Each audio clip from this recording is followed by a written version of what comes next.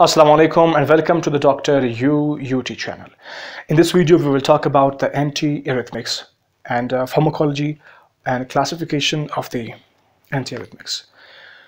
Well, this lecture is available in Urdu, so now we'll commence the lecture in English. What is arrhythmia? A means without, arrhythmia means rhythm. Without the rhythm when heart contracts and relaxes, that is called arrhythmia. What are the causes of arrhythmia or arrhythmicity?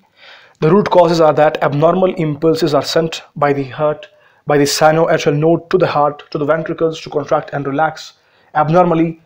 So then it will cause a kind of abnormality that is actually called as arrhythmia. So what are the abnormal impulse causes? Abnormal impulses are actually formed either in a very wrong way, or abnormal impulses are either conducted in a very wrong way. Either formed or conducted in a wrong way. So, formation, coming to the point, sinoatrial node is responsible to form the impulse. When sinoatrial node overshoots time and again, so instead sending one and two signals towards the ventricles to contract, it sends 4 or 5 signals to contract the ventricles. So like this, what will happen? The ventricles will undergo the contraction 4 or 5 times instead 2 times. So this will bring the heart in a state known as arrhythmia because the rhythm is lost. And what happens in case of ectopic formation? Sometimes instead normal signal is sent from the sand to the ventricles till the Purkinje fibers.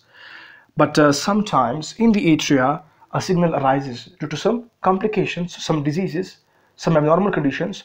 Then that impulse re-enters to the atrioventricular node. So now what happened?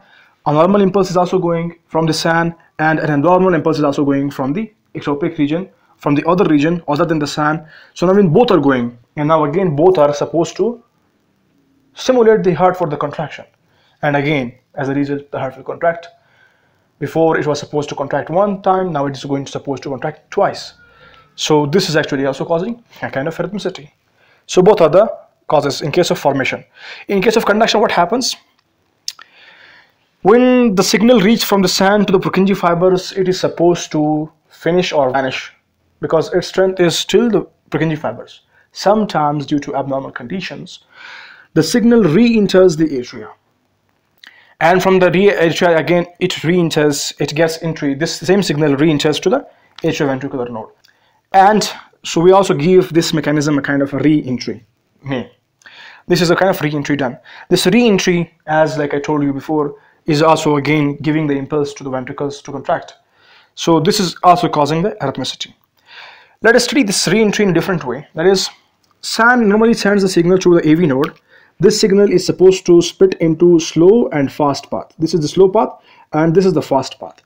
This fast path signal is very fast, so it here you can say stops the slow path and leads the way towards the ventricle, and again here it also gets its way towards the ventricle. So the fast signal then reaches each ventricle and the slow one is stopped. And here the slow path actually has a kind of a very quick refractory period, a very short refractory period, S for short. And this fast path has long refractory period, means it takes time for again to activate. What happens due to some kind of re-entry to the atrioventricular node when there is a kind of re-entry to the atrioventricular node? So this short refractory period path is sometimes it is a kind of benefit for that re-entered or the next impulse. So that re-entered signal comes and enters through the slow, and here it gets its way towards through the long fast path. Now the slow signal is a kind covering the complete AV node, and then this is again giving and sending the impulses towards the ventricles. So before a signal was sent by means of a fast path, but now just to this re-entry, and the next signal is generated and being sent by the slow path because of its short refractory period. That new re-entered signal got a benefit, and that overrided this slow path and got its way towards the ventricles, and a kind of new impulses were given to the ventricles. So again, if a ventricle is receiving another impulse, another abnormal impulse, so again it is supposed to contract Before it was just contracting by one impulse, now it is going to be contracted by two impulses. You can say one after another, or continuous impulses. So again, when there is a kind of continuity in case of impulses, the ventricles will contract abnormally. That will actually cause arrhythmicity, abnormal heart contraction, relaxation. Well, this arrhythmicity is a kind, you can say, treat it in a way by means of one William classification drugs. According to this classification, we have 4 classes and one miscellaneous class also. And each class contains a separate drug, like class 1A contains sodium channel blockers, 2 beta blockers, 3 potassium channel blockers, 4 the calcium channel blockers. For our ease, we'll classify these drugs into the ventricular and arteriolar. Why? Because the class 1 and class 3 drugs are acting on the ventricular muscle fibers, and whereas the beta blockers and calcium channels are acting in the arteriolar region, specifically on the sinoatrial node. Coming to the sodium channel blockers. Sodium channel blockers, actually these blocks the sodium channel. Now how the sodium channel looks? Very simple. Sodium channels have 2 gates, M gate and H gate.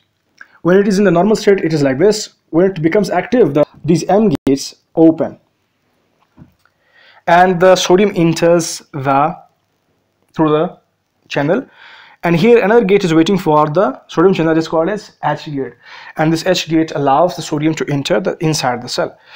When it becomes inactive, the M gates are still open, but the H gate closes.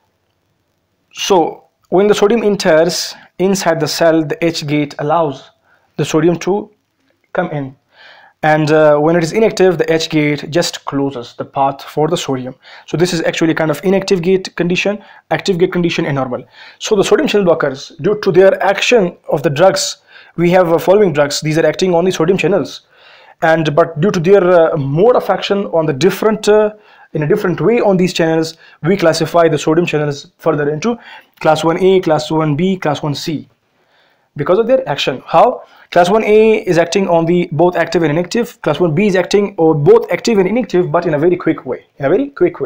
And class 1C is acting also on the normal sodium channels. Well, coming to the point, class 1A, quinidine, mipramide, procainamide, their mechanism of action. Well, class 1A, 1B, 1C, all of them are observed to do the action on the sodium as well as on the potassium channels. And we know sodium is responsible to do the depolarization in the 0 phase, and potassium is responsible to the repolarization in the phase 3 in all the cases. So what quinidine and mipramide or procainamide they do is that they actually block the active and inactive gates, and they give a push or delay to the depolarization. And like this, they are also delaying the phase 2 and phase 3. Why? Because they are acting on the phase 3 also, and phase 3 will be also delayed. So this is a kind of action on of the class 1A. And class 1B drugs like phenytoin and lidocaine, they are acting in a very quick way. So due to which what will happen? They will attach very quick and detach very quick. So the depolarization will not be observed that much, or there will be no any kind of that much enough push to a side, but they will just do a little bit delay in the depolarization, and they will help us in the phase 2, phase 3 on the potassium channels. So they actually shorten repolarization phase. So now coming towards the class 1C drugs like flecainide and propafenone.